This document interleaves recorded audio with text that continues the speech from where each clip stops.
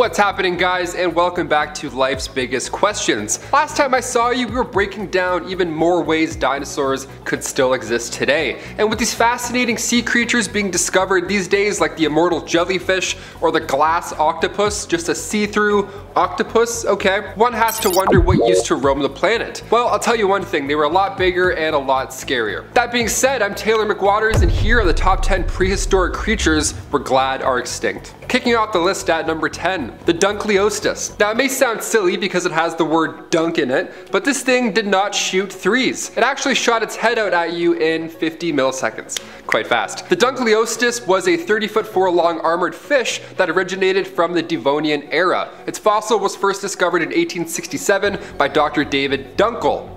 Dunkel, now you're getting it. So 400 million years ago, this thing was the king during the ages of fish. It swam confidently in subtropical waters, weighing around 1 ton, and it was kind of a bully, obviously. I mean, look at this thing.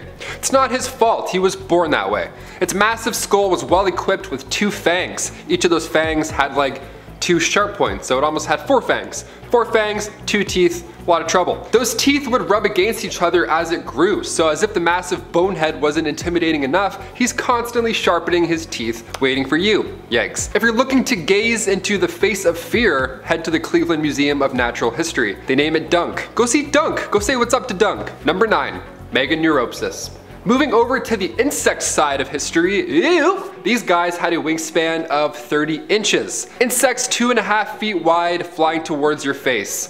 No thank you. Megalodon lived 250 million years ago. They greatly resemble dragonflies, but they weren't. They flew around before pterosaurs, birds, or bats ever did. The extinct griffin fly was discovered in 1939 in Kansas by a man named Frank Morton Carpenter. He was the insect curator at the Museum of Comparative Zoology at Harvard University. They had teeth, and scientists believe that they were as fast as dragonflies today. Teeth and speed plus wingspan equals I'm dead. We're all dead. Fossil remains have also showed us that these guys would spend some time around water. Imagine being in a kayak and this thing comes and just takes a bite out of your neck.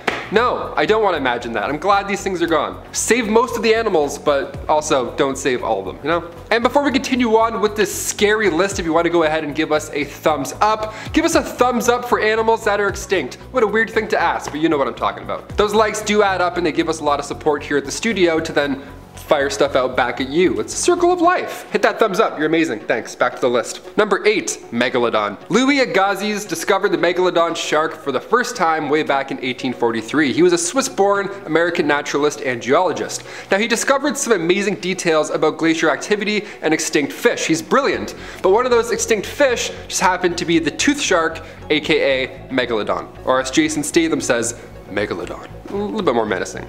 It lived everywhere in the world but Antarctica, really. It favored warm oceans, but similarly to a great white, it generates heat when it moves, so it can survive most places and therefore kill you in most places. The largest recorded megalodon came in at 59 feet, about the same length as a bowling alley. If this thing were still alive today, there's no chance our boy Jay Stath could take it. Its 7-foot wide jaws had plenty of trunk space for a swimmer, and its 5 rows of razor-sharp teeth ensured it didn't get out. Number 7, Arctodus smilus. Lions and tigers and Arctodus smilus, oh my. Also known as the short-faced bear. This thing went extinct only a mere 11,000 years ago. It was the fastest running bear that ever existed, so already we have trouble. Its legs were much longer than today's bears. If this thing stood up on its hind legs, it would be about 13 feet tall. That's like 2 of me and a bit. It's nuts. Today's bears also have different shaped toes. Today they have pigeon toes, but back then these guys had straight forward-facing feet, so they were athletes. These guys were doing 200-meter hurdles. Biologists conclude that the short-faced bear only ate meat, so it was basically Joe Rogan. And given the fact that it was 11,000 years ago, I feel very badly for humans that found it. Well, with its powerful nose, realistically, it would be tracking them, so it found them. It needed about 35 pounds of meat a day to survive, so one Christina Ricci ought to do it. That's a lot of porridge for one bear. Number 6, Eurypterida. We look now to the largest scorpion to ever exist. Part of the arthropod family, insects, spiders, and crabs, all that gross stuff, it was nicknamed the sea scorpion and it swam the waters about 450 million years ago. They would be about 8 feet long with their claws swinging another 3 feet out to snip at you. So an 11-foot sea scorpion is what we're talking about here. Nice. The first sea scorpion was discovered in 1899 in Melbourne, Australia. You know, the place with all the giant scary stuff? Over there. Number 5. Thylacosmolus. I saw an opossum a couple weeks back, like outside in real life. I'm not gonna lie to you guys, I had no idea what the f I was looking at for numerous minutes. Marsupials are fascinating but odd creatures to see with your own 2 eyes. But back 5 million years ago, they were much more of a threat and a little bit scarier looking. Thylacosmolus looks a lot like a saber tooth, but it was part of a group called Sparassodonts, a cousin to our marsupials now.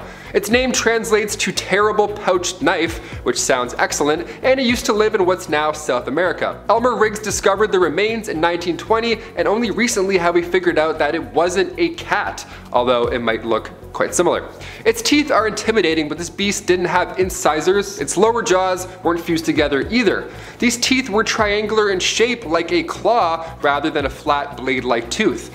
Either way, I'm happy not having this thing take a bite near my neck. Let's keep it that way. Go away. Stay in history. Number 4. T-Rex. Of course we have to mention a T-Rex on a list of creatures we're glad went extinct. Tiny arms, massive head, loud scream, we've seen Jurassic Park, come on. About 70 million years ago, this big fella would roam what is now North America, and on average it would be about 20 feet tall, 8 tons, stretching a haunting 40 feet long, and its jaws are the main bread and butter here. We laugh at this thing for not having long arms, as if it even matters. 50 to 60 razor sharp serrated teeth, about 9 inches long, would help it digest 500 pounds of meat in one serving.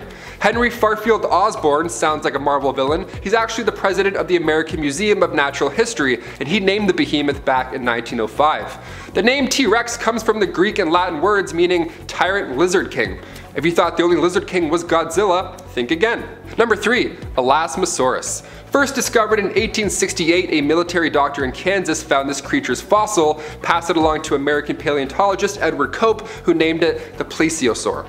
Its neck contained 71 vertebrae and it was super long, which came in handy during those deep dinner dives. And when I say long, the Elasmosaurus was about 50 feet in length, so it didn't need to get that close to the surface of the water to get some air. There's people out there that actually believe that the Loch Ness Monster is just one of these things still lurking about. Its teeth were sharp enough to eat anything that it could fit into its mouth, and just 2 years ago scientists have unearthed the largest known elasmosaur. This thing has been sitting there since the Cretaceous period waiting for us, and I sure hope we don't find any more because one water dragon is enough for me. Number 2. Leopleurodon. Translating to smooth-sided teeth, the Leopleurodon was anything but a smooth sailor. It was a massive marine reptile from the Mesozoic era discovered in the 19th century. It was excavated in France back in 1873 and all they had was 3 teeth, hence the smooth nickname.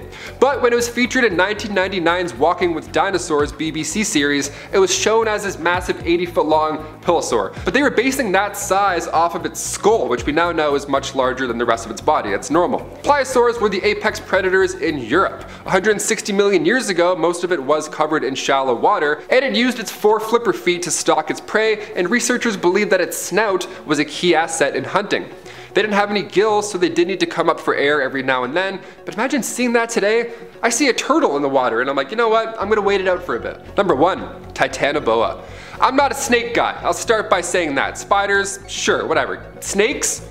Get lost. I don't like the way they wrap their body around you and squeeze like anacondas. It's so scary. But 60 million years ago, the movie Anaconda would have been a lot shorter. The movie would have been like 6 minutes long. In 2004, its remains were discovered after an excavation of a coal mine in Colombia. It was found in rock dating back to 60 million years ago. And after studying several of its fossils, scientists believe the average size was 50 feet long and 3 feet wide. It was the largest known predator on the planet after dinosaurs went extinct, until 40 million years later when the megalodon popped up. That's a pretty large window to be ruling the earth. Next time you see a garter snake, imagine it's the size of your garage and then have a panic attack, like I did scripting this list. Guys, thank you so much for tuning in. Those are the top 10 prehistoric creatures we're glad we don't have to deal with today. But before you head out, drop us some comments down below. This is a pretty open channel in terms of videos and themes, so we want to hear from you. What's making your head scratch these days? Who or what deserves the spotlight? Leave us some suggestions down below, and if a part 2 to this list is in your desires, show us some love and hit that thumbs up. I've been your host, Taylor McWaters, and we'll see you next time on Life's Biggest Questions. See ya.